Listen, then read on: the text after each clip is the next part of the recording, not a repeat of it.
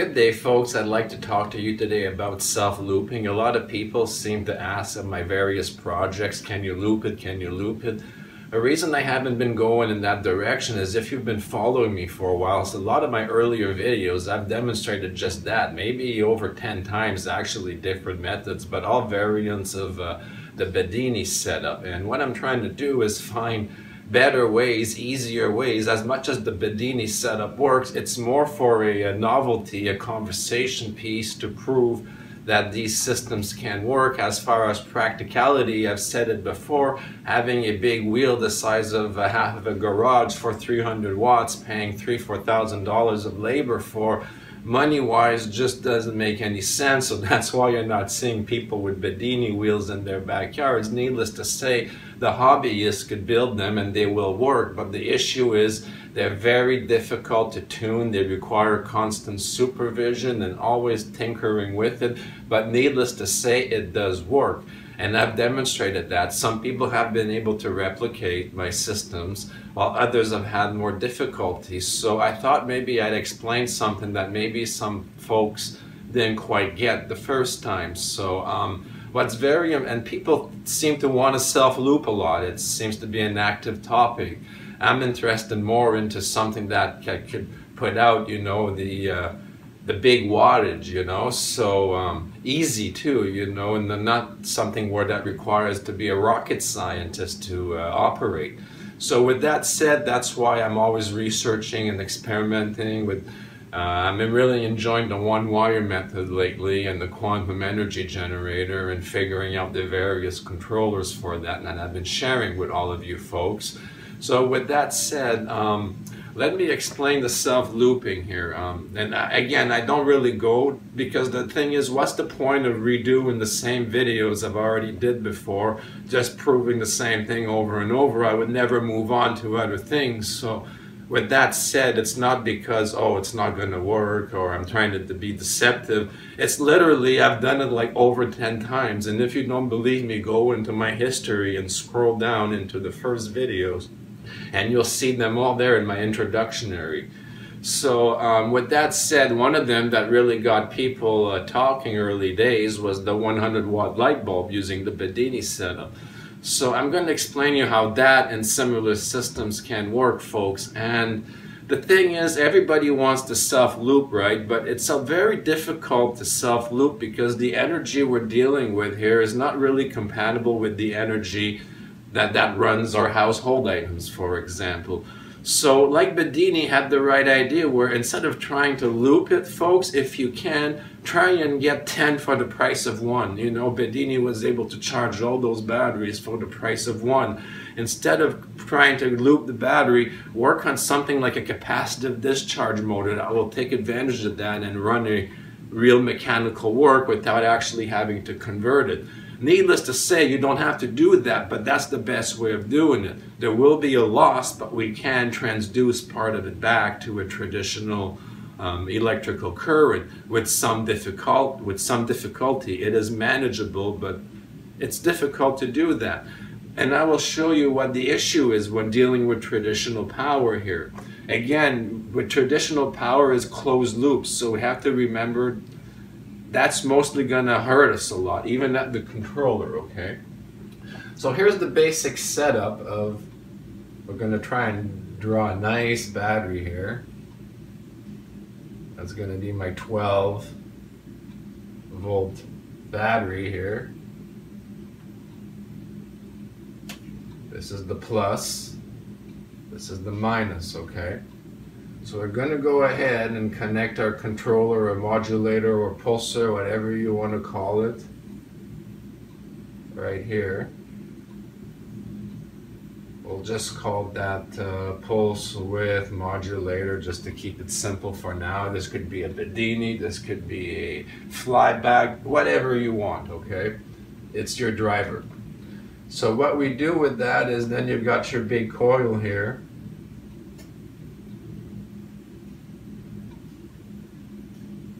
Is our big loop that we're pulsing. This could be a mechanical Bearden motor or a solid state device, it doesn't matter, that's the coil we're pulsing. And here this is the plus, so it's the opposite for the back EMF. So we've got our diode here.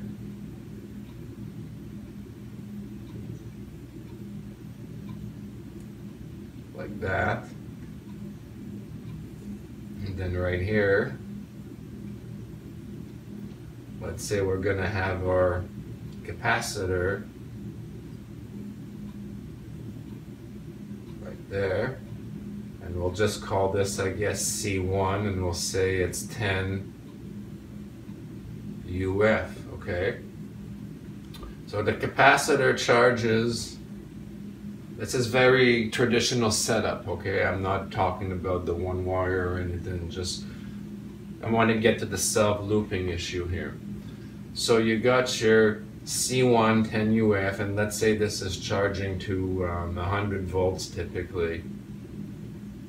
And then what we want to do, folks, is dump it back into the battery. Now the reason we're charging a cap is because, as many of you know, with these designs, simply looping it back creates a short. You can't do that directly.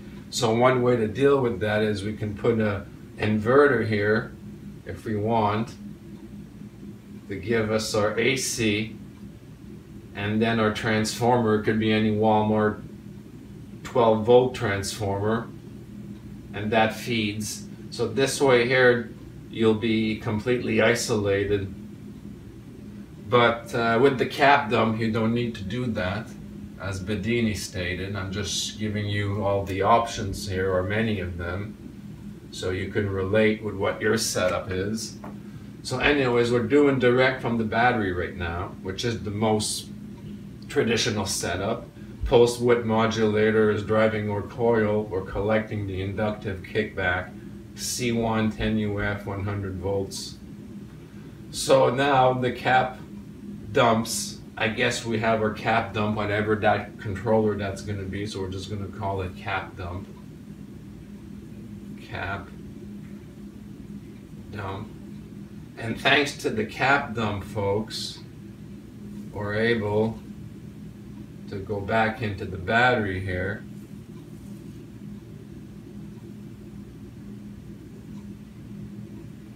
Just trying to make it understandable a little bit. So this setup here technically is what everyone would expect as a self-loop. But there's an issue with those who just do it this way, is we are still stuck with a closed loop right here. So the normal laws of energy, the conservation of energy, folks, that's going to happen here. And one way to prove this is the pulse width modulator. Try and build your own. It's very easy. You could build like a jewel thief. There's plenty of circuit diagrams online.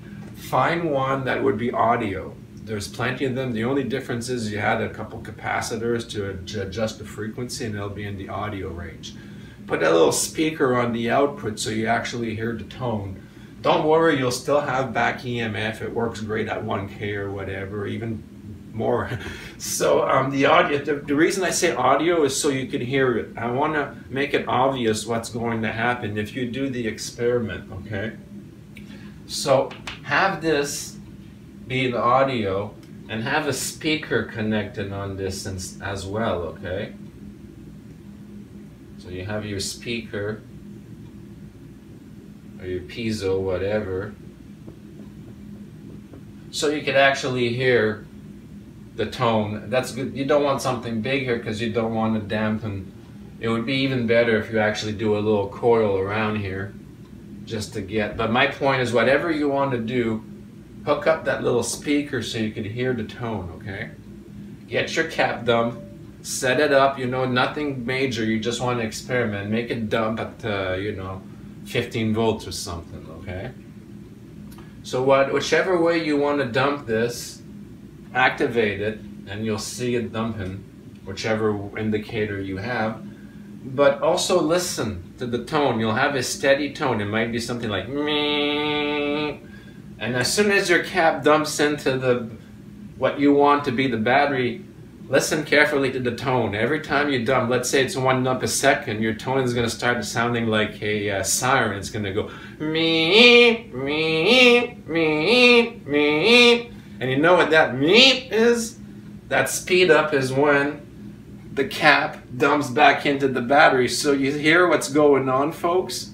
Instead of the energy, that precious energy we recycled, we gained, instead of going into the battery is ignoring it and it's going back into our circuit. The circuit is seeing an increase energy. It speeds up the oscillator. So the oscillator eats up the dump as you're being sending it back. Why? Because the loop here is closed at 100% of the time. And trust me, when you've got a high voltage discharge going into a high impedance battery and it sees your pretty circuit here at much less, it's just going to go, yeah, I'm going to go here, I'm going to go here, and I'm going to go like this, and next thing you know, there's less in the battery.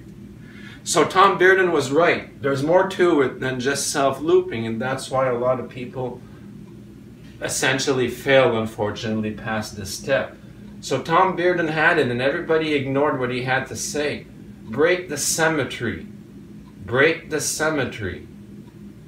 People took it well when we're talking about pulsing the back EMF side, but we need to do it all around, including our pulse width modulator. So you're saying, okay, well, this is running on DC. How the hell do we do that? Easier said than done, right? The way I was doing it, folks, this was crude, but one way, and this is why the 100 watt worked on my original setup, is for me to break the symmetry. It was crude. There's better ways. I'll show you how. But what I did is I put a voltage regulator here that dropped my whole thing to 5 volts here. Now everybody saw the regulator, and I told them it was because I wanted to help consume the current. Now you might say regulators usually are a bad thing, because what a regulator does, folks, is when you got a lot of fluctuations, it makes up for that. But the fluctuations, the extra that doesn't get used, it dumps it to ground. So when you have a lot of fluctuations, your regulator is going to work harder and is going to actually wasteful. But if you've got a relatively stable, low current circuit that doesn't fluctuate, the regulator will actually do you pretty good. So that was my quick way of breaking the symmetry, so to speak, with the voltage regulator here. But it's very crude, so it's not the best way of doing it, folks. But at least it's something, right? So let me show you what's the best way of doing it. You would have a second pulse width modulator controller here. So that's your controller. Okay. And what you want to do is this will pulse your input power here. You want to chop it up. So what you're going to do is, let's say, because obviously we don't need all the current of this 12 volt battery to run a simple little oscillator or pulse width, whatever it is you're running, right? So what we're going to do is we're going to have the controller give this maybe 1 to 2% duty cycle square wave. And that's our square wave output right here. And that charges another small capacitor like that. We'll say this is C2, and this will give us our 12 volts DC. Let's say this is 0.2 UF, okay?